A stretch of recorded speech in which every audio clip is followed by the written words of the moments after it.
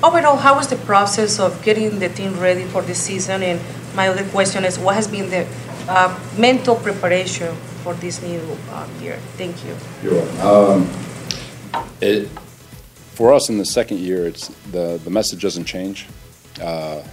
We've got a style of play that we're trying to achieve with attacking the ball, extreme violence, playing with all gas, no break.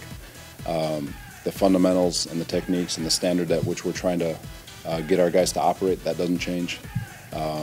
Their owning the scheme and mastering their responsibility, that doesn't change. So none of that really changes. The challenge is for players now to take it and make it theirs here in the second year.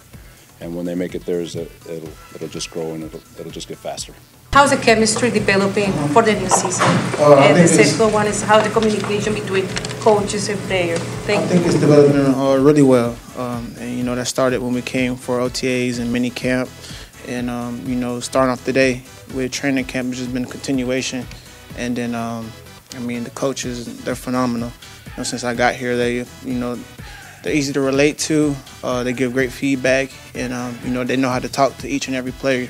Some players, they take coaching different ways, and they know how to tend to every player. So it's going really well.